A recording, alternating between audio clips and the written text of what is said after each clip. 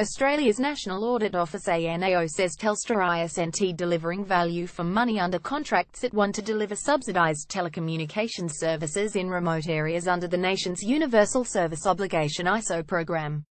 The ANAO was briefed to look into how universal services are funded and delivered, and its report PDF, released Friday, says the country isnt getting value for money under the 20-year agreement. The auditor also says the scheme lacks transparency, has limited oversight, and it's hard to tell whether the nearly $300 million annual spend under the agreement is appropriate. The only objective clearly achieved in the arrangement was that it helped secure the incumbent's cooperation with the National Broadband Network (NBN) rollout. One of the most irritating stumbling blocks to the former Labor government's NBN plans was the protracted wrangling over the relationship between Telstra and the former NBN Co. (now NBN). NBN Co. needed access to Telstra's duct network and exchanges, and its customer tails. The universal service negotiation became a bargaining chip in that process, saying it played an important role in securing Telstra's involvement in the rollout of the National Broadband Network (NBN). By other benchmarks, the auditor is less pleased, and while the contract was put in place by the previous Labor government, neither has the current government shown much interest in improving things. Since assuming responsibility for the TUSOPA in July 2015, the Department of Communications (REG) has been a relatively passive contract manager, the report said.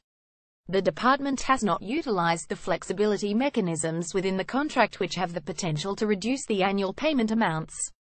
Naturally enough, current Communications Minister Mitch Fifield is pleased with the report, saying contracts signed by Labor failed to provide value for money and lacked transparency. Fifield and colleague Fiona Nash have said the parliamentarian to the USO should take the ANAO findings into account.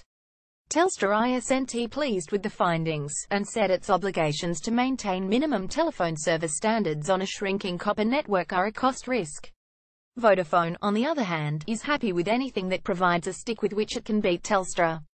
The carrier said the government should cut USO funding because as things now stand, Telstra is getting a subsidy for payphones and copper services that's already shut down.